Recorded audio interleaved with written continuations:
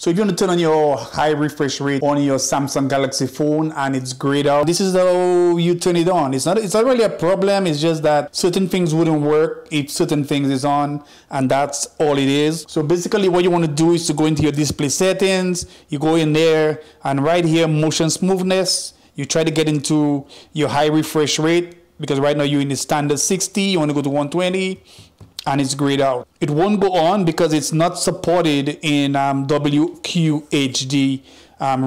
plus resolution. So you want to go back here, and you might want to go down here, right there, and change your screen resolution. But when you go here, sometimes that might work, but then you can see it's not going to work because, again, your settings in your performance is too high. So what you want to do, guys, is to go back out of your display. You want to go all the way down into device care, and it should be right there. Or you can just type it in up there, device care or battery.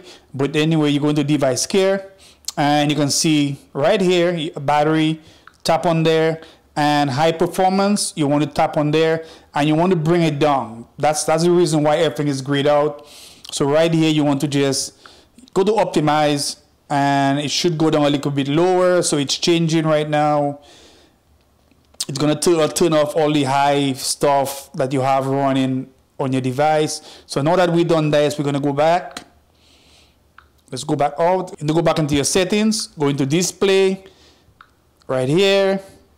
And again, you see it won't do it. So you want to go back out there, go down to right there, and you want to bring, now you can bring this down now. So bring this down to here, apply this.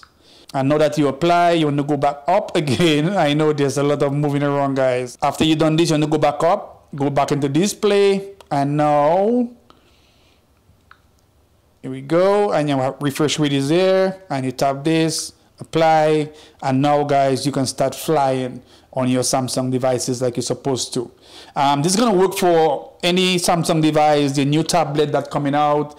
Also, this is the S20 Ultra, and the Note 20 is coming out, and any other devices that have the 120 refresh rate, guys. This is Charlie. Like and subscribe. I'm out.